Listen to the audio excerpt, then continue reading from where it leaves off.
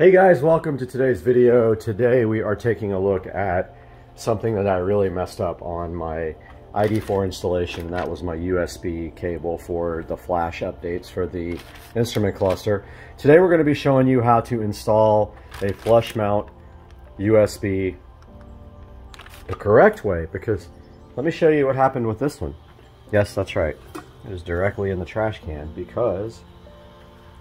So I did this, and actually the paint came out terrible, so I would have had to sand this down anyway. So I did this thing, it didn't come out that great, it's got like issues and all that. Turn it around, you notice here, see this? There's absolutely no way you can push this back in. This thing blocks the panel completely. It sticks out like, you know, yay high. There's no way this is going in. So I ruined this trim piece. I ordered a new one off eBay. I got it, I painted it, it looks sick, it looks so good, and I already installed that right here. So there's the new piece.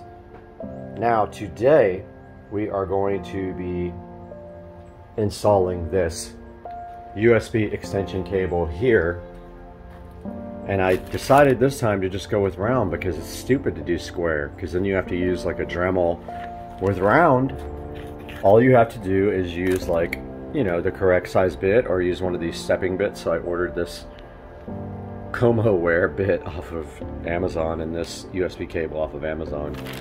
So the first thing I'm going to do now is get my trusty drill, and I am going to, I think I'm going to put the USB extension here. If it'll fit, I need to open that up and see if there's any space. If not, I'm gonna do it in the actual dash piece, which I know sucks. But I'm gonna pull this vent piece off underneath the steering wheel now and see how much space is back there, and then I'll figure it out after that, and I'll update you guys. All right, so I couldn't get to the USB extension cable from there, but I did successfully manage to finally break every single tab off of this vent, so don't do what I did.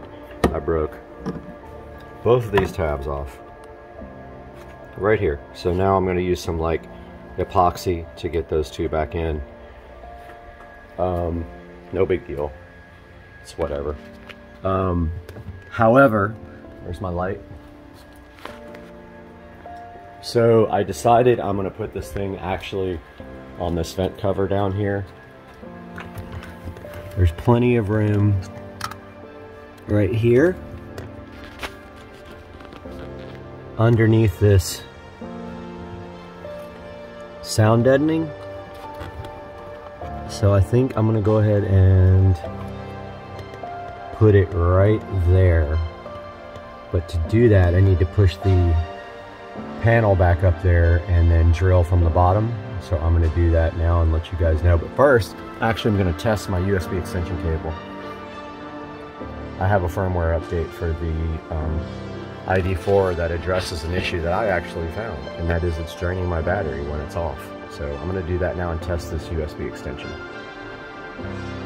Got the USB extension cable plugged in, and I am going to try to update the firmware on my cluster here. Let me turn off all the stuff in the car. It's going to drain the battery. Everything's off. I'm going to go ahead and plug this into my, pardon me for a moment.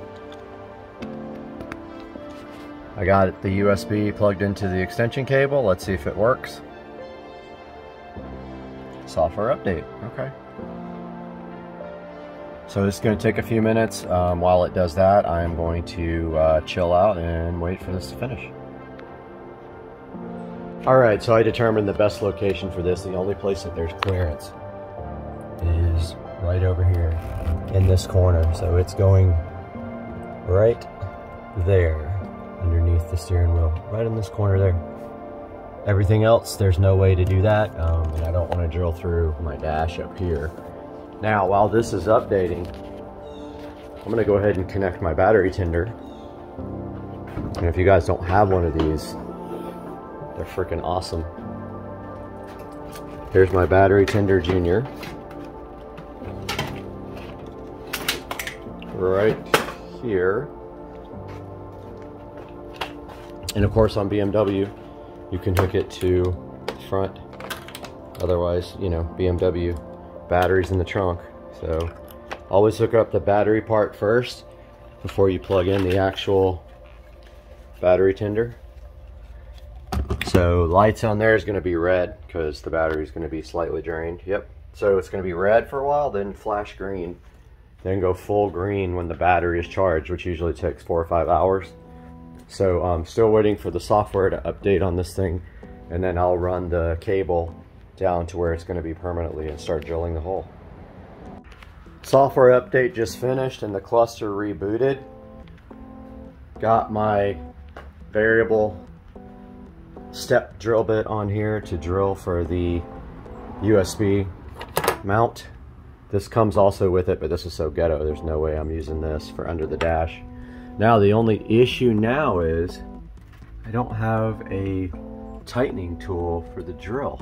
So hopefully I can get this tight enough where I can actually do this. I'm gonna try that now. Just started drilling my hole right here.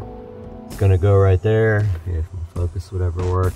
It's not big enough yet. I already tested the USB cable by feeding it through the hole. So I am going to drill that out just a little bit more and try that. All right guys, got my hole drilled. It came out so good.